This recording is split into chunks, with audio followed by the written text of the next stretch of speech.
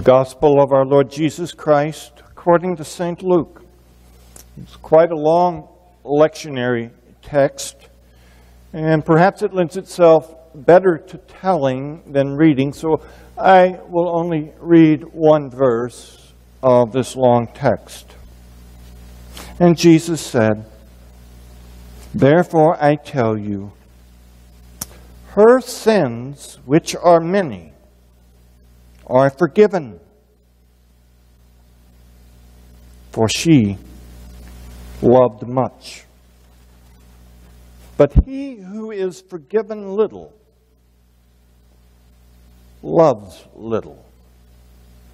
Now the grass withers and the flowers fade, but the living word of God will stand forever. Amen.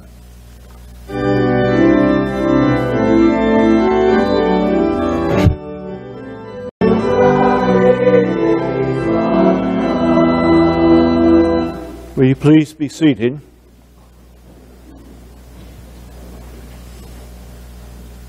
And before I begin, I want to thank all of you who sent cards at my so-called demise. And the rumor is not true. I did not die. That may have been your wish, but I'm still here. And secondly, it's through a great cloud this sermon is written. And I promise you. So anything you hear that does not square with the gospel you know, and take it with a grain of salt this morning, and I apologize beforehand. And thirdly, the lesson in the Old Testament is be careful when you read the Old Testament. Let us pray together. Only through your Spirit, O God, can we hear and respond. Pour forth your Spirit as you have promised that where two or three are gathered, you will be also. Amen. I am not fond of formal dinner parties. Now, I will tell you, first off, I'm not speaking about the parties where you go over to a friend's house and you sit down to a common meal. Now, how do you tell when you're at a formal dinner party? Well, you look down at your place setting, and if there are more than 2 forks, you have moved into the world of formality. I function best at 1-forkers. We get into 2-forkers, you may have company, but 3-fork and more dinner parties, I am out of my element. When my wife and I had been dating for a little while, it was apparent that it was getting serious. So I was invited for a formal dinner party with her family here in San Antonio at her grandparents' house, full of all kinds of antiques. They called it Thanksgiving. I called it trial by fire because I felt like I was on trial, not that they intended to put me on trial, but all eyes, since it was my first appearance, were to be on me, how I could handle myself in a social situation. It was a 3-forker. And after about 20 minutes, I felt like I was holding my own. And the conversation was flowing. And I began to relax. And so, at that time, I lifted a lot of weights. And I had a larger upper body mass. So in my relaxation, I just leaned back against this 150-year-old Duncan Fife chair, and it exploded. I mean, wood exploded out of that chair. Now, what would you do in a situation where the only one you knew was to be your prospective bride and you were on trial, you would have done what I did. I got up and walked out of the room. I still to this day, if it's got more than 2 forks, I become a nervous wreck. I have friends that love to host these formal occasions and overheard how they plan for hosting one of these events. And there are 2 most important things. That's the wine list and the guest list. The guest list, according to them, takes thorough going through because you don't want somebody that just doesn't fit in the flow of conversation. An obnoxious person, one, can destroy the whole table in a few sentences. Jesus was invited to a 3-fork dinner party. And all the cultural and social protocols have come into play. There were unwritten rules then, as there are now, of how to act in those situations. When the guest arrived on the scene, it was appropriate for the host to come to the door and kiss the guest and embrace them as a means of welcoming them into their household. It was a kiss of peace. And the party began that way. And then secondly, the host would provide water. Water to wash one's feet. Now you have to remember, they wore sandals. And you can imagine what people's feet looked like, or try not to imagine it. What they looked like in those days. Pretty gnarly, pretty dirty. And oftentimes, if they were wealthy enough, they would have a servant wash their feet for them. And thirdly would be the oil of anointing. And they're a symbol through the whole of Old Testament literature and New Testament literature about the oil anointing. It was, in a sense, spiced oil, perfumed oil, that, you got to remember, they didn't have showers on every corner. It would make them feel not so self-conscious about the way their hair smelled. And none of these was done for Jesus. That is significant. Simon the Pharisee singled Jesus out. He wasn't like the rest sitting at table.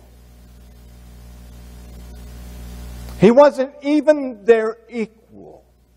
As a matter of fact, I believe Simon had an agenda for this dinner party. It was to expose Jesus as a fraudulent prophet.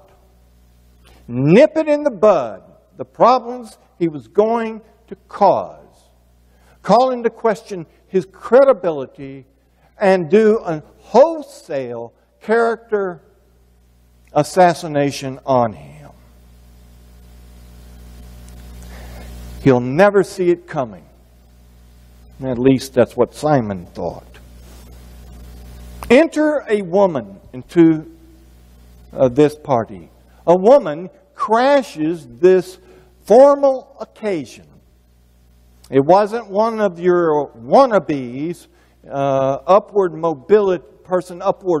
mobile in social scene. No, it was the lowest dregs a woman could be in that day and time, which was to be a prostitute. She comes in and shows up and destroys every social moray ever written or ever thought about. She lets her hair down. Letting one's hair down in biblical literature was only between a man and his wife, a husband and wife, in the intimacy behind closed doors. And yet she lets it down publicly.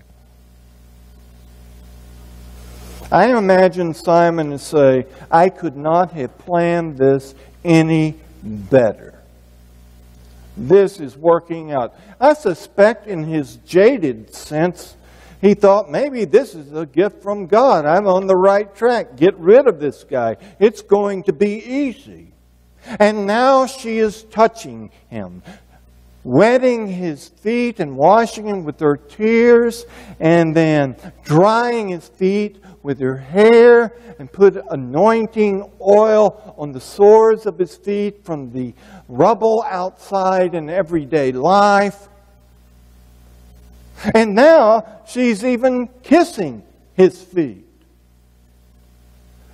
Now the biblical image of kissing one's feet, it was reserved for someone who had saved your life. You will find it in the Bible when someone has saved your life. It is appropriate adoration to fall down and kiss their feet. I suspect Simon is saying, I wonder what the first shot I will fire over the bow to get this thing going will be.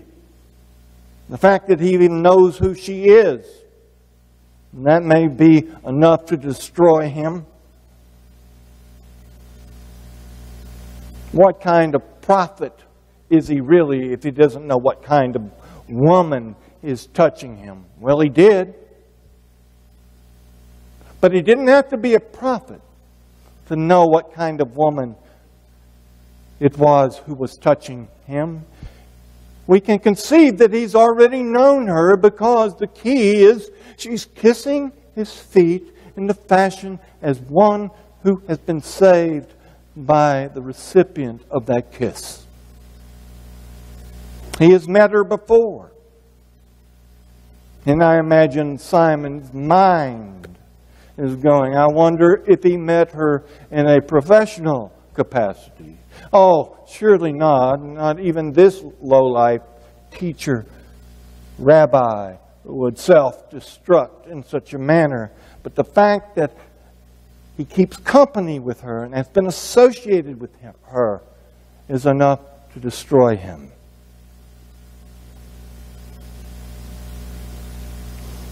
Now, many have speculated because the woman has no name.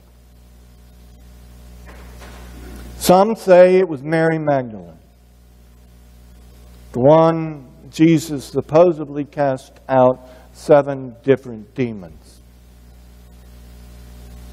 Some say it's another Mary. But the most intriguing, I find, is the proposal that this woman was the woman out of the 8th chapter of John. And you may remember that one. And Jesus is doodling in the sand, and they brought out this woman who was caught in the act of adultery or in an adulterous type act, which could have included prostitution.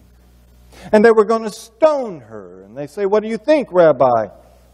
And Jesus says, let he who is without sin cast that first stone. And they all went away. And where are those who condemn you? Neither do I condemn you. Go and sin no more. And it would fit the puzzle in some way that this was this woman, and Luke recorded her response to the literal saving of her life from being stoned.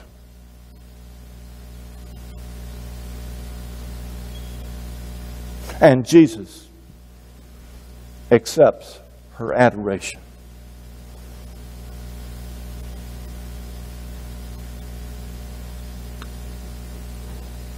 St. Luke writes with such a depth this story.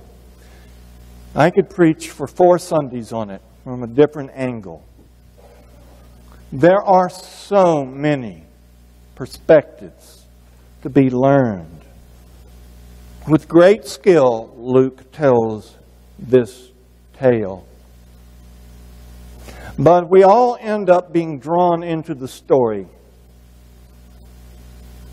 How do you feel about that prostitute?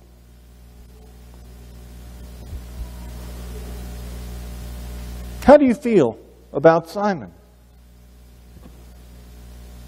How do you feel about the men wrapped around the... There were no women, they weren't allowed, around that table. What's going on here? I think all of us might point, as you've been in this parish for a number of years, many of you, we might point, well, Richard's going to ping on the self-righteousness of the Pharisee. He's not going to come down hard on the prostitute.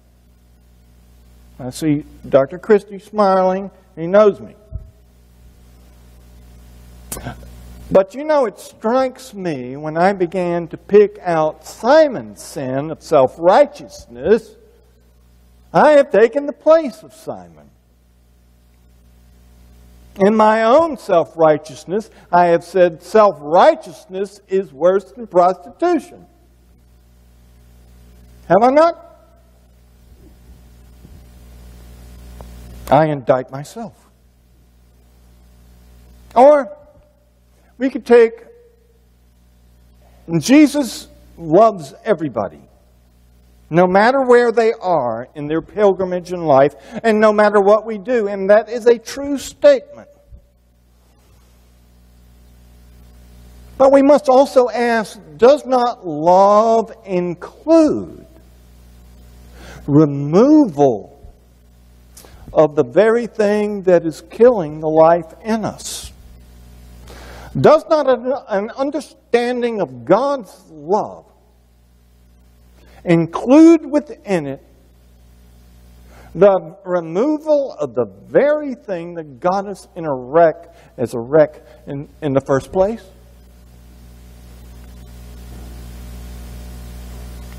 And Jesus said, the one that has been forgiven much loves much. And the one that has been forgiven little loves little. And I guess that means that the one who understands her or his own brokenness to the max develops a sense of mercy because they have been forgiven much. And the one who thinks they've been a pretty good Joe or Jane or Susie, my goodness, they don't need a whole lot of forgiving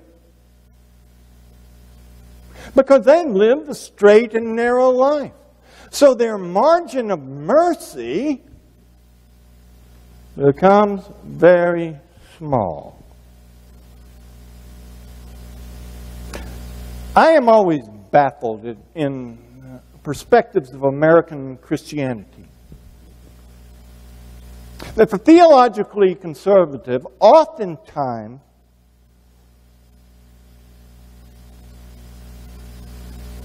measure of mercy is quite small. It shouldn't be, but it is. And I wonder if it's because we who believe that we have high moral standards believe we have followed those standards more closely than other human beings. Just pull yourself up by your bootstraps. And you scratch that surface, you will find oftentimes there are certain sins that just outweigh the sins we're already doing and don't realize. Then I find the theologically liberal, and I'm going to use those terms because textbooks use those terms. I have no idea what they mean. They often have a margin of mercy that's great and huge. And yet at the same time,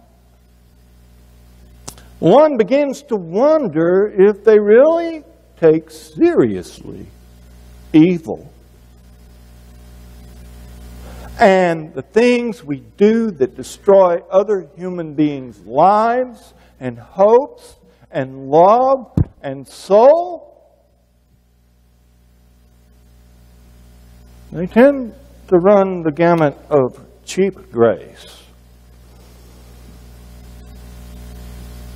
For those of us who read this text and become theologically confused, I'm only going to underscore one point. And in 3 years, you can come back on the same day in lectionary year, and I'll preach on the second point. I would put to you, God cares more about our future than God cares about our past. God cares more about what happens in the next moment than God cares about the wrong I have done in 64 years of living. The next moment is the most important. The future of what I do now after hearing the gospel of Jesus Christ becomes significant.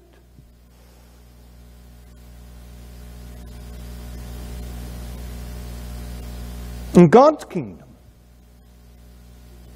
self-righteousness, which many of us might ping on, and prostitution only differ because of the object.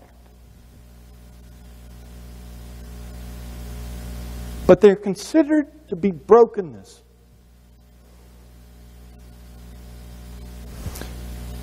Jesus says, "Behold, I make all things new."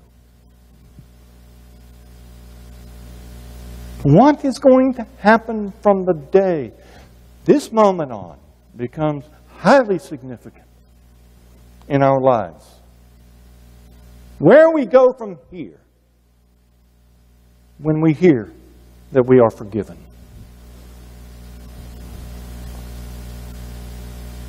If you believe that I'm not talking about you this morning, then I would give you a course of self-reflection.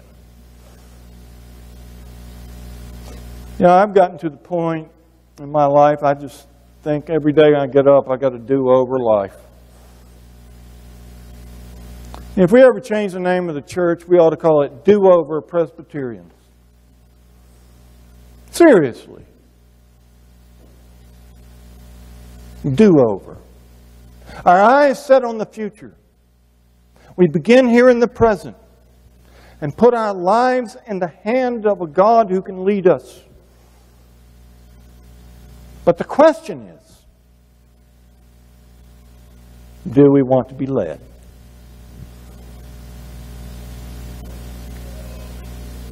I believe the gospel, and certainly the Greek word evangelion, means good news.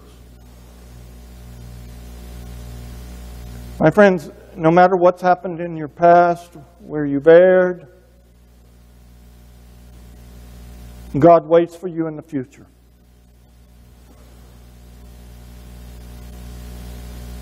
And truth be told, Simon should have gotten down from his seat at the head of the table and sat and helped the prostitute dry Jesus' feet, anoint his feet, kiss his feet. But from where we sit today, Simon's future looks pretty bleak. And so many have said, when we bask in anger and judgment and criticism and persecution of other individuals, we will reap that same reward. And for the woman, her future looks bright. For she, without a doubt, has learned what true love means. To leave what is behind and to press on to the upward calling in Jesus Christ our Lord. In the name of the Father, and the Son, and the Holy Spirit. Amen.